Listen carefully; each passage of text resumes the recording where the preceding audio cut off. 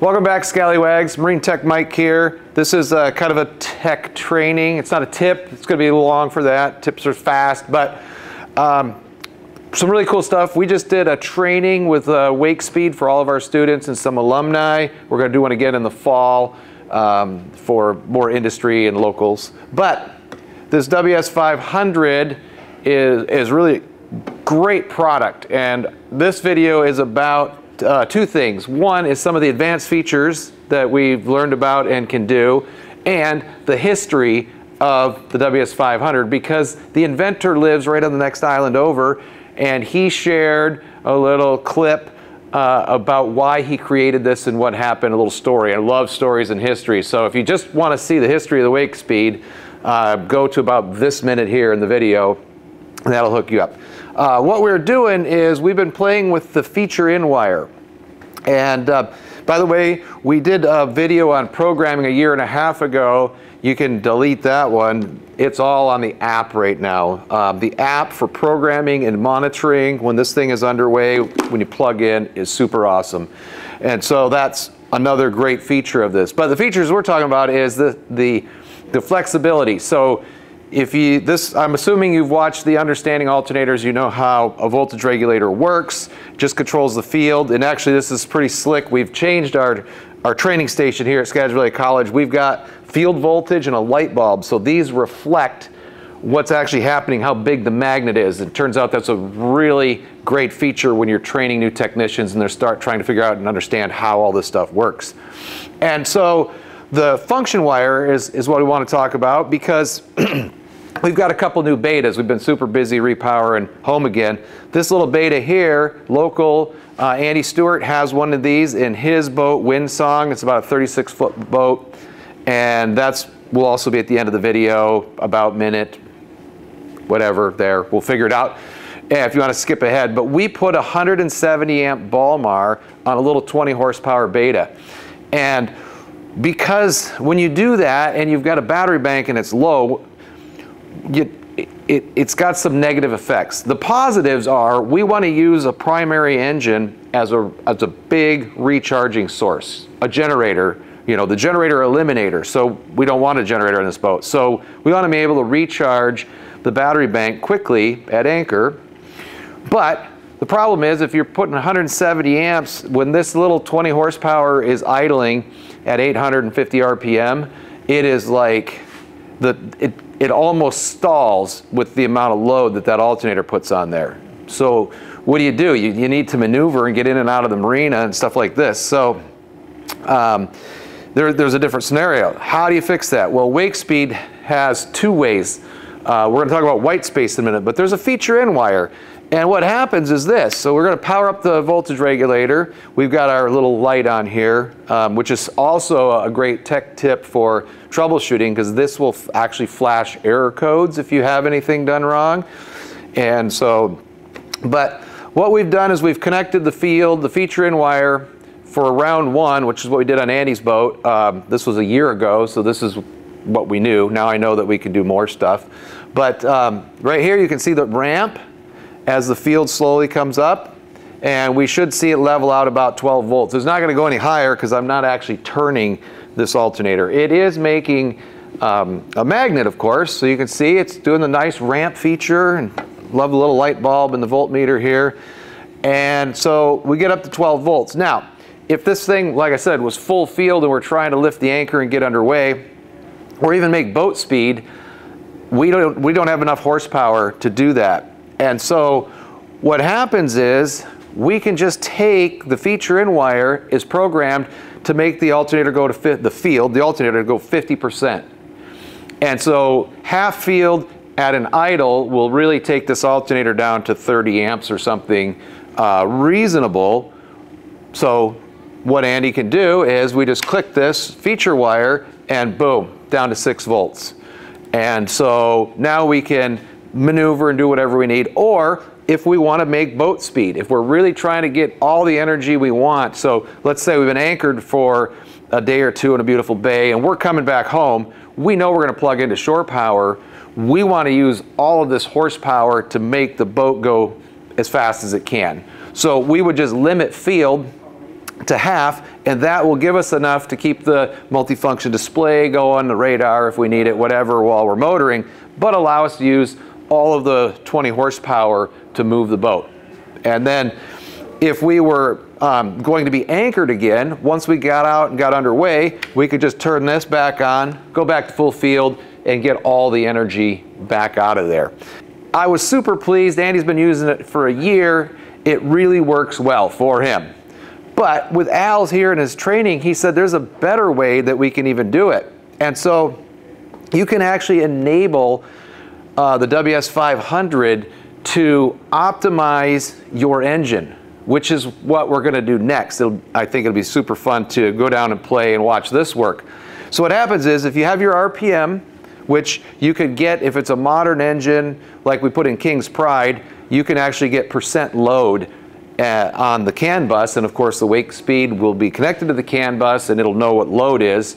Or you can use the alternator wire that comes off from the stator as well, which will give it RPM, and then you're going to go in and program it. So what you can do, it's called white space. Ultimately, this diesel motor will last the longest and be the happiest if we ran it at 80% load all the time. And so WakeSpeed's that smart. Al's got it programmed and set up so that if you fire it up and you put this, you know, big alternator on a motor, and we've been doing some big ones. We did a, what is it, 175 amp at 24 volts.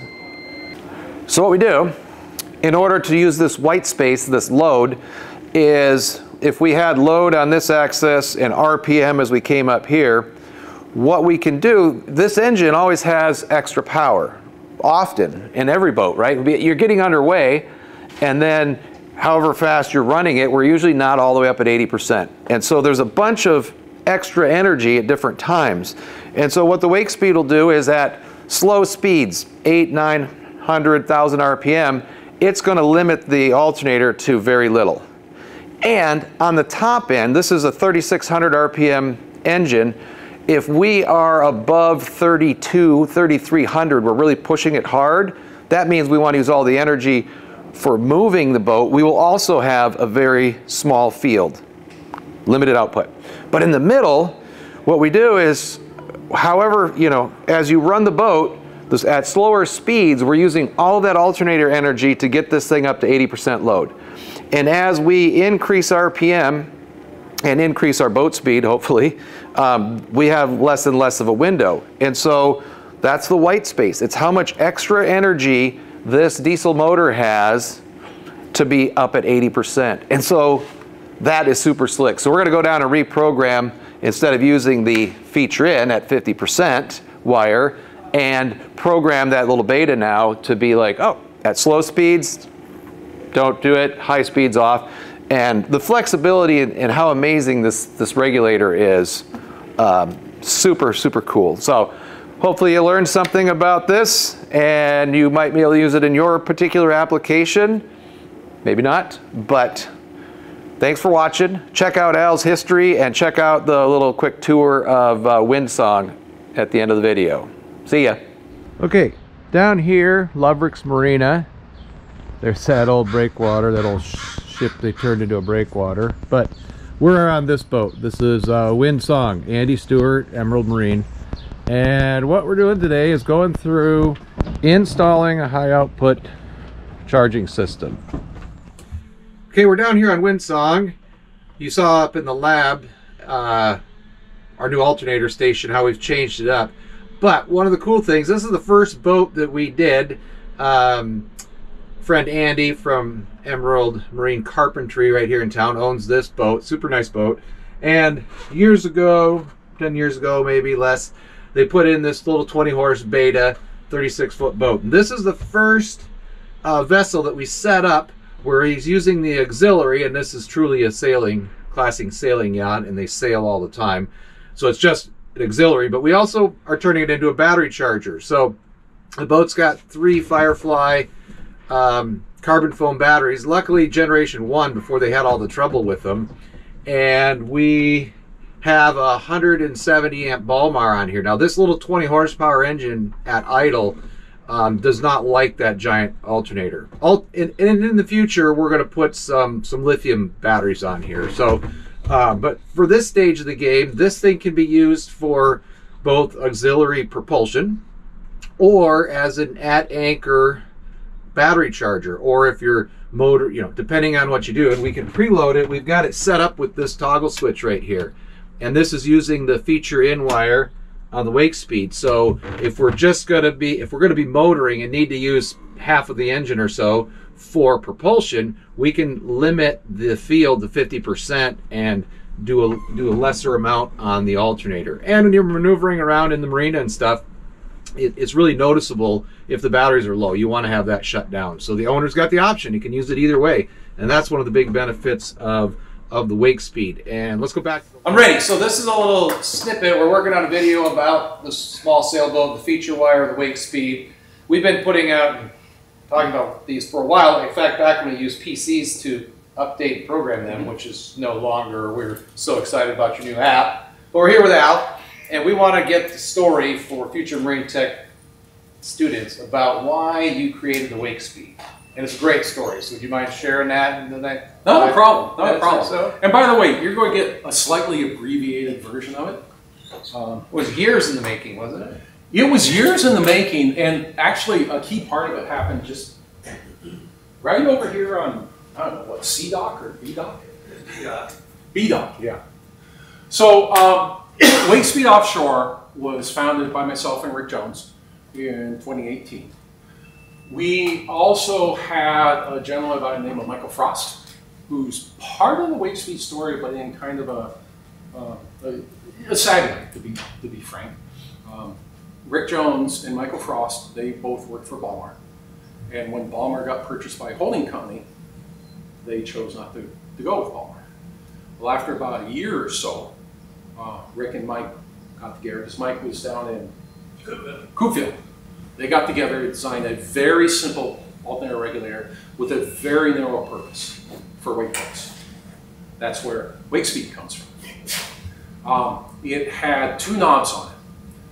What is the battery profile? Is it AGM or lead acid? And the second knob it had was, is this thing videoing me or not? Yeah. Is it? Oh, I didn't realize you had that vibe. Okay.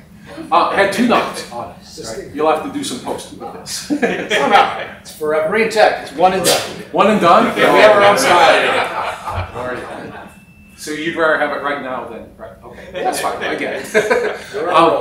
So it was a product that they took their experience working with in the marine industry and came up with this alternator regulator that was targeted for wake boats. And they had very unique needs, mostly around driving giant stereo systems. Right? High energy. High energy, yeah, but it all, depending on which way they point the speakers, you get an extra 2 or 3 knots out of the boat, right? Michael Frost was the designer of the Beemer regulator. Rick was the VP of marketing, and they formed the company called WakeSpeed. Well, at some point, unfortunately, Michael passed away, and that product was put on the shelf. And then there's 2 or 3 beer stories here that involve the Octopus Island, a boat called Otter out of Olympia, a gentleman that's like 6'3", like 350 pounds, jumping up and down on one of these docks over here, seals jumping into the water and stuff. Rick and I ended up crossing paths, and we worked on WakeSpeed Offshore, which broadened the portfolio.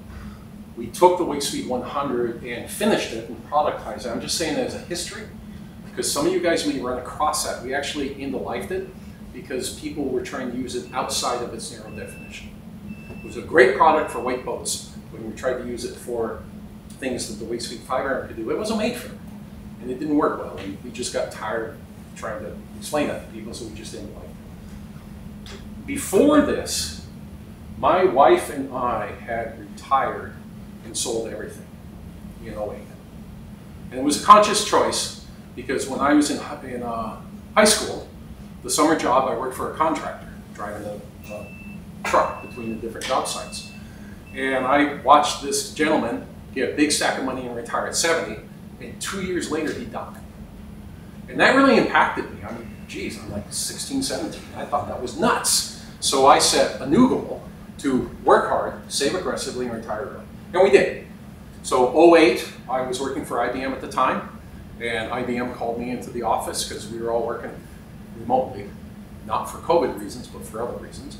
They called me in the office and they sat me down at a table and said, we'd like to consider you departing. Would you be interested? And I went, I think we can make that happen. So we sold everything. I had read all the glossy magazines about what to put in, and I installed the glossy magazine products in my boat. And on our shakedown cruise with over 2,000 pounds of lead acid batteries, I found that no matter how much I wiggled the screwdriver, I could not configure the regulator to fully charge the batteries. It would go into float prematurely, right? And that— Because this is, you had 1,500 amp hours or so of lead? 1420 of lead acid. Yeah. Okay. Oh, you had a big battery bank. Well, we had forklift batteries. Yeah. Okay. Yeah, no, each cell, we had 6 cells, and each cell was like this big. They weighed, I said those cells should have lasted 15 years. They should have, but they got destroyed by short chargers. I had often said if the batteries go bad, we're selling the boat. Well, be careful what you say. Yeah, no, we're not selling the boat just because the batteries. Yeah, exactly. Well, plus I had a bunch of young son-in-laws that could actually lift those things. Smart man, yeah. No, that was the secret. I mean, it's definitely a young back job. Boy, I tell you, they were cussing me. Was that about 300 pounds of cell? 280-ish. Yeah. Yeah. So that's how the VSR came about. Now, it's been widely accepted in the marine RV industry. I've talked a little bit about that. We've had tens of thousands of deployments. About a little over a year ago, a year and a month ago, we accepted an offer from Dragonfly Energy out of Reno, and we are now part of the Dragonfly Energy group. So you might know them as Battle Worn Batteries. But we're pretty excited about it. I mean, it's worked out really well.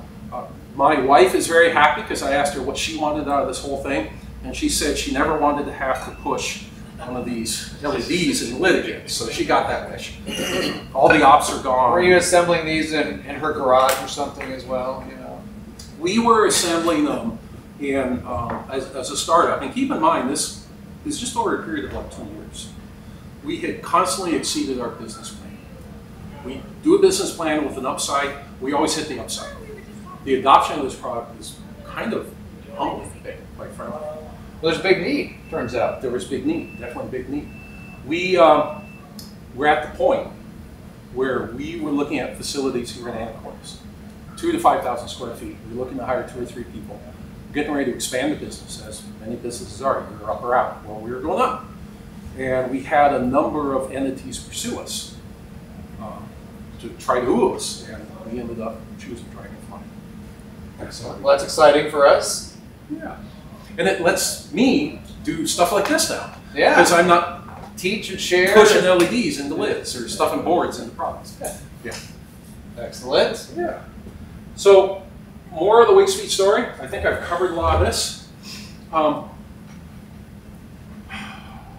Viking Star, we lived on for about 15 years. Our cruising style was, at this point in time, I'd be heading north. When the weather got nice, we'd head north. And then when we saw people, we'd head more north. And, you know, I'd grab a bag of potatoes, right? Deal with leaky problems with leaky boats. But that was our cruising style. We usually went up north, unless we went south. Sometimes we went south. But we didn't like to be where people were. And we'd be out for a month at a time, totally self-sufficient. We'd come in after 8, 9 months, depending on the weather. We'd come in once a month for heavy provisions. And then about 3 weeks, we tried to find some outstation that had flown in produce, try to get wilty lettuce or carrots. That's what we do. Yeah. Yeah, that's what we do. I know those places. Exactly. But I had said when I was setting this boat out, I'm not camping the rest of my life. I mean, I'm retiring early. I didn't retire to suffer. So we had 3 different ways of eating the boat. We had water maker, we had washer dryer on it, we had all the conveniences that you would want to have. I did have the ability to, with repeaters, to reach out and touch cell phone antennas because I was consulting at the time. But by and large, we were 100% independent, including the energy needs. And that's why when we took that shakedown cruise, and I found out that the charging source wasn't charging the batteries properly, it just had to go. Had to find a better solution. Single engine? Of course. Of course. What kind of engine? Inline 6 Cummins. Okay. Yeah, single engine like all boats should be, full keel. We're very happy with this boat. I'll brag on it a bit. It's Ed Monk Sr., known as the Monk McQueen at the time. Full displacement. Last time we were on the lifts, I think we tipped 47,000 pounds. We have about 7,000 or 8,000 pounds of ballast in the back, which now that I pull 20-some pounds of battery out of the stern, I have to go and find that lead and put it back in because she's a little like this now. All right. Very seaworthy, very fuel efficient. We burn typically around 1.1 or 1.0 gallons per hour at our cruise, which is 6.5 knots. I found the alternator usually pulled about 0.2 gallons per hour out as well to deliver usually around 180 amps into the battery. 12 volts, so a couple At kilowatts. A couple of kilowatts, yeah. Okay. So actually, we don't necessarily have a lot of time to go into a lot of this for the details, but one of the reasons to go to a higher voltage is, there's a lot of other good reasons to do it, but one thing is the alternators are more efficient. So a 48 volt alternator, I could deliver, probably for that same fuel rate, I could deliver 3 or 4 kilowatts. But this is how you dreamed up the idea of voltage regulating and doing it a better way? While you're out on your boat, supposed to be retired? Yeah, supposed to be retired. I retired engineer. My background, I have 2 degrees, a degree in computer science and electrical engineering. I retired out of marketing, like most good people who don't really follow your. Sorry, you guys are still in school, right?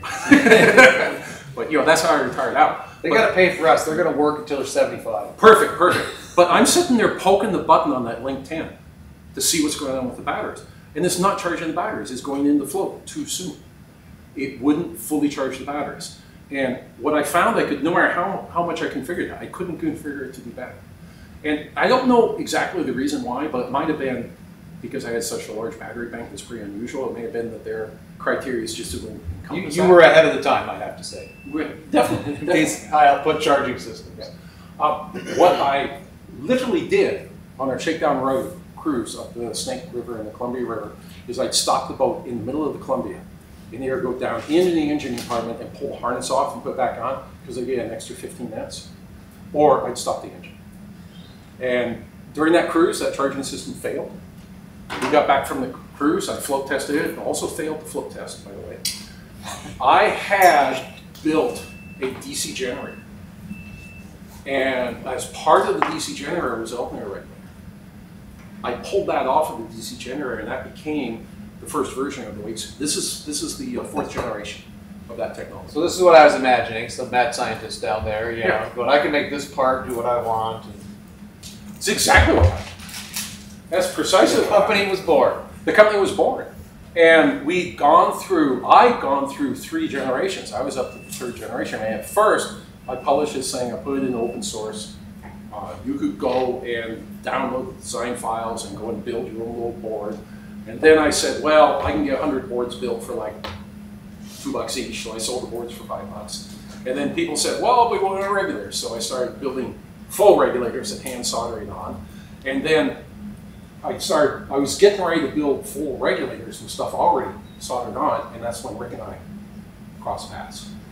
And we took that technology, we combined it with the technology that had access to, because of Michael Frost's history and experience, because he's really the guy that started all this, right? I mean, he's the guy that back in the 80s that recognized the need that house batteries are charged different than starters. So we could take his insight that was left around, and that's how the WakeSpeed became. Now you want to ask a question. What was the problem? Why did I have to go down and unplug that thing, or turn the engine off and turn it on? This is a representative charge curve for every battery out there. And I know that you'll get people, especially if you go back, especially with lithium when they're new, it's like, oh, you don't need this, you know what, they all work the same. They really do. Sometimes people will call it a slight different name, blah, blah, blah. By the way, little inside secret, yes, you do have to equalize lithium batteries. We'll cover that later. That's tomorrow. That's tomorrow. Or down the road. That's tomorrow. That's that life learned stuff. But every battery in the world And I'm talking from an alternator charging standpoint. But even if you're AC powered, the big difference is alternators can produce tons more energy than you'll realistically get off of anything short power. I mean, we can put 8, 9, 10 kilowatts into a battery without working hard. You can do that with AC chargers, but it's pretty tough, especially on a 30 amp short. Let me interrupt 1 minute. Yes, I just want to thank you, Al, for sharing the story, because of all these years I've never got the whole story. Yeah. And nobody has, really, so that was very cool. Well, there's a couple of beer stories that have details in there. Oh, I'll buy the beer. You're going to have to. They come with the cost. Night study. That's right.